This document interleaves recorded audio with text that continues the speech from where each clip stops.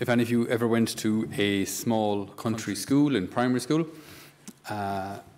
it became it was a little easier to become king of the village there, right? If you were in a small little school, it might have been, I know I visited some primary schools where there were maybe 4 or 5 people per year group, or maybe like a small little, tiny little Shkehnarinka, for example, tiny little school, which has about like 30 students in the whole school, you know.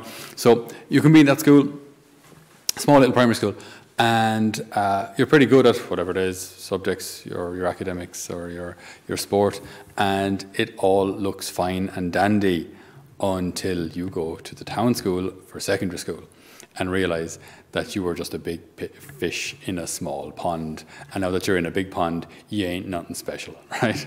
I remember when I went to university, I would have been an okay student in secondary school. Then I went to university to UL through electronic engineering, and mamma mia, that was quite the change. Lots of achievers there in my class, so the academic standard was just ballistic, through the roof. So often when it comes to our faith life, there's a real danger of just comparing ourselves to a fairly low standard around us, right? Okay? So if you were to ask yourself, well, how's my faith? Well, it's fairly okay. Like, I mean, I haven't killed anyone. Now, killing people is definitely to be avoided. Absolutely. But this is not the standard for having a good faith, right? Or you might say, well, I haven't killed anyone and I go to Mass regularly. Or, you know, I haven't killed anyone, or maybe someone would say, and I believe in God. Okay, again, belief in God is a good thing. If you do so, continue to do so. If you don't do so, consider doing so.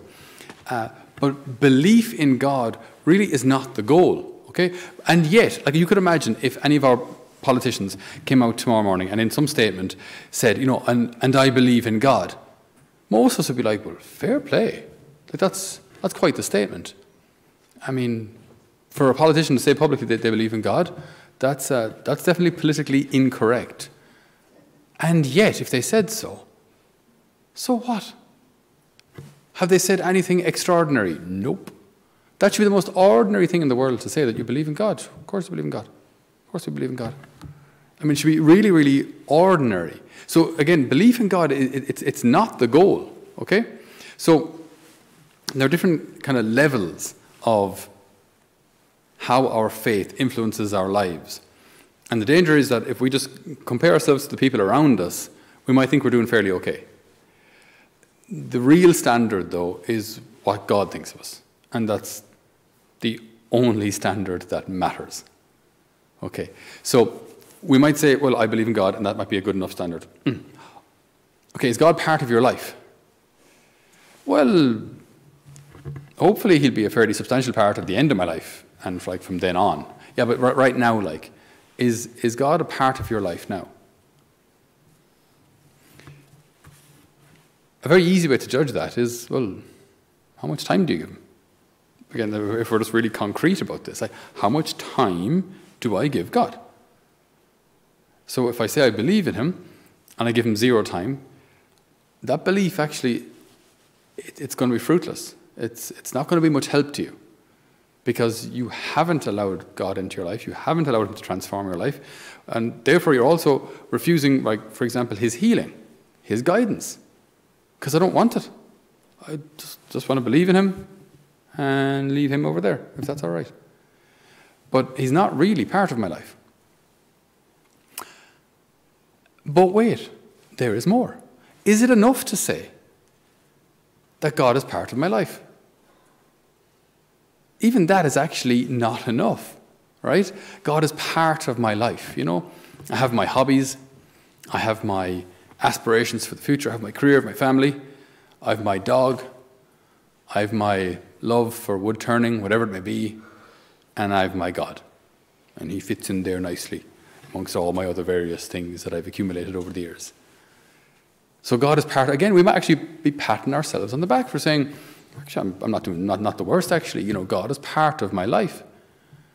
And again, that's, if he is, great, but that's, again, not actually the goal.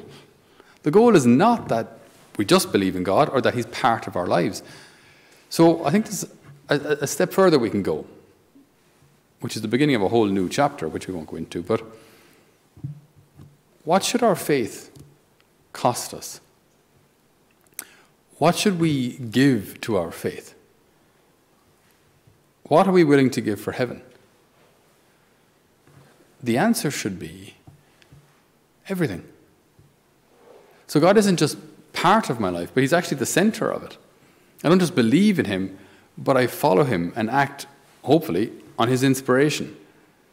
So my faith doesn't cost me a little bit of time on a Sunday morning, but it costs me my life. Because everything I do, I do out of love for him, everything.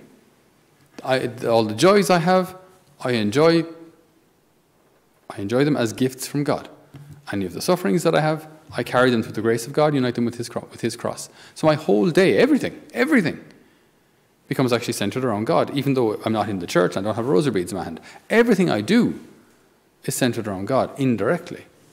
And everything I do, I can do out of love for him. Everything, from changing nappies, cutting potatoes, to filling a stove with coal. I mean, everything, anything, all of these things. So then your whole life actually starts to center around God. And when we start there, then that opens a whole other paragraph, which we'll just skim off. It's something we spoke about before. You know, the mystics talk about the purgative way. So in our spiritual development, we start to clean our life out from all of the bad habits and hobbies and thoughts and attachment to sin. Then there's the illuminative way, where we become much more steadfast in our regular prayer life and in our self-donation to God. And then there's the unitive way, where we live a life completely united with God, and where even our sufferings become a joy because they give us something to offer to God. That's another homily. So again, what's the point here? The point is that our faith isn't just that we believe in God or that God is part of my life, but it's actually that God is the center, which doesn't mean we have to be priests or religious, by the way. You can be a farmer and till fields and top fields and plant spuds and the whole lot on your tractor and be a saint, a man of God, offering everything and doing everything out of love for God. Absolutely. So this is the kind of life that we're called to. It's radical. It's a radical call. Not just to compare ourselves to what people in general are doing or a lot of people are doing, but what's God asking of me? Well, he's asking for everything.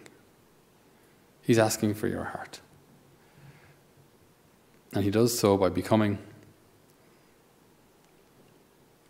taking on the form of the most helpless and harmless and endearing stage of human life, that of a baby. No one is intimidated to see Jesus in the crib. No one is intimidated by a child.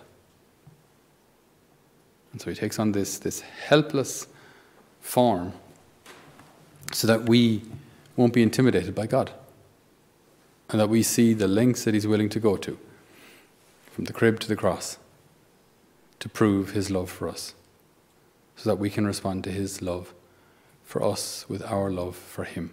Not just giving him a part of our heart, but by giving him everything. So we ask the good Lord today to renew our faith in this Advent, in this season of preparation for Christmas, that it might be a season of preparation for a new form of self-donation to God, that all might be done out of love for him, and that we can walk with him every day of our lives. Amen.